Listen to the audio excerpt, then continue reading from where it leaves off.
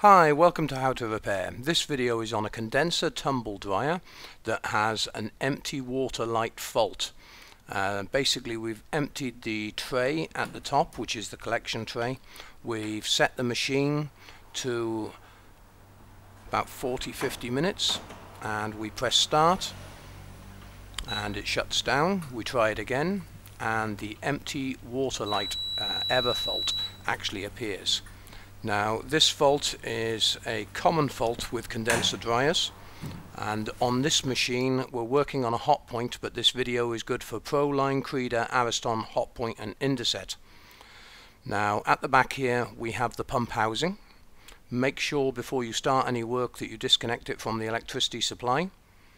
We need to remove the right hand side panel and the lid, but in this video I'm going to remove both so I can get some better light in. So it's just two screws at the back, and then you need to give the lid a tap. And then I'll just remove this left hand side panel. Again, there's 4 screws on the side, 1 at the top.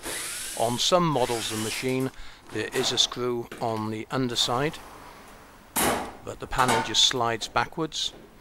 Then do the same on the other side. It's not compulsory to take the left hand side one off, but it does give you more light. And while you're working on the machine, it's a good idea to hoover out any dust that builds up in the machine. It's one of the common errors on tumble dryers, the amount of dust build up. They wear bearings and also block the flow of air through the machine. And now we need to take the pump housing cover off. These are very tricky.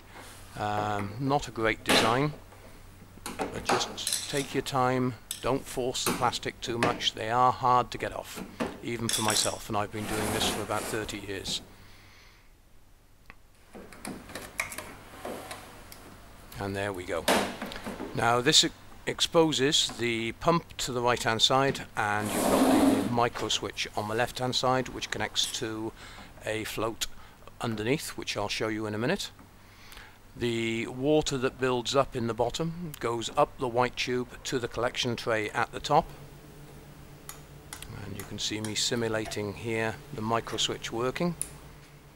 If the tray at the top overfills, the water comes down the clear pipe back into the collection tray and then is pumped back to the top. But if the pump runs for too long a period or isn't able to pump the water out, basically what happens is the machine program will time out and come up with the error fault that we have. So we're using a complete kit here. Now on some makes of machines you do have to buy the parts separately.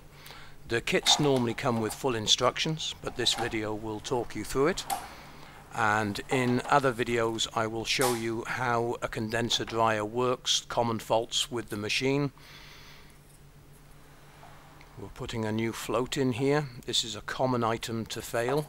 The floats do disintegrate over a period of time due to the temperature and being sat in water all the time.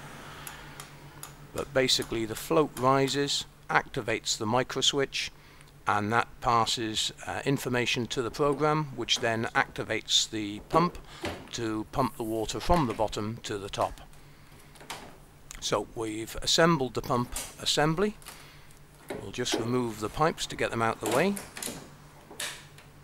We'll disconnect the wiring. Make sure you take note where the wires come from.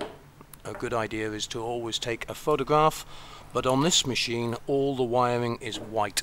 So I do recommend, if in any doubt whatsoever, just use a little bit of masking tape just to write down where the wires come from. And it's very important that you clear all the debris out of the collection tray, as this usually causes problems long term. And the kit doesn't come with the micro switch, so basically I've already checked the micro switch. I knew the pump was the problem, so we're replacing the whole assembly. Now it's slightly different design. They have made some modifications, but it fits in perfectly. Make sure all the wires are tucked away nicely. It's very important before actually putting it all back together, just make sure that the float rises and falls freely. on its own accord. Sometimes you put these together and you jam the float, and next thing you know it's still showing an error fault. So you do need to make sure that that float is working in the way it should do. In other words, water is able to lift the float to activate the switch.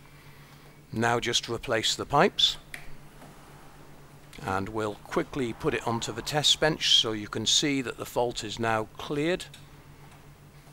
I hope you find this video helpful, and I hope you bought the parts from us, and if not, don't worry, you can always buy us a beer for the useful information. And there we go. Press the start button, no empty light, and the machine is running.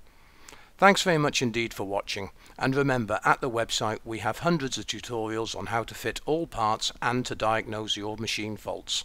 Thanks again for watching.